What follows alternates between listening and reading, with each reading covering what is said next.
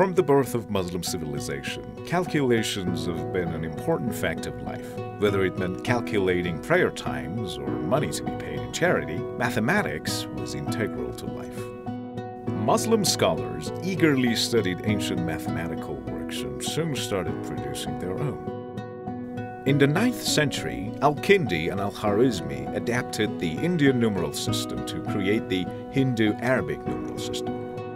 Famed Italian mathematician Fibonacci became familiar with the system and wrote his Book of Calculation, laying the foundations of modern mathematics for Europe.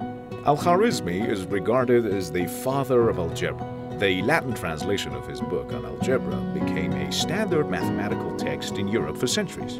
The significance of his book of Indian computation in Europe can be seen by the fact that it has come down to us via its Latin translation, while the original Arabic version remains lost. On top of that, the word algorithm is derived from Al-Kharizmi's Latinized name, Al-Kharizmi. Historian of science George Sarton states, "The first mathematical step from the Greek conception of a static universe to the Islamic one of a dynamic universe was made by Al-Kharizmi." Muslim mathematicians contributed to the development of modern trigonometry by introducing important concepts and functions. Tusi was the first to develop trigonometry as a discipline in its own right. Al-Buzjani introduced the tangent function and developed a new method for constructing the sine tables. His approach to trigonometry has been recognized as incredibly modern. Many of his formulas even eluded Copernicus. The novel geometric theorems introduced by Banu Musa brothers, three researchers at the House of Wisdom in 9th century Baghdad, became widely known by later scientists in the Muslim world and beyond.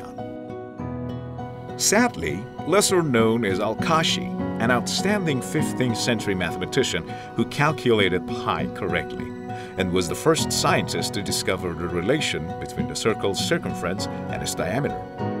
Not only that, he came up with an iterative method for solving cubic equations, which was not discovered in Europe until centuries after him, and has been described as one of the best achievements in medieval algebra. Interestingly, the law of cosines is referred to as Al-Kashi's theorem. Omar Khayyam, although more famous as a poet, is considered one of the greatest mathematicians of medieval times by Sarton. He was the first scientist to use analytical geometry to solve equations. It's hard to do justice to all of the contributions made by Muslim mathematicians, as these are just some of many pivotal figures who have contributed to the field of mathematics throughout history.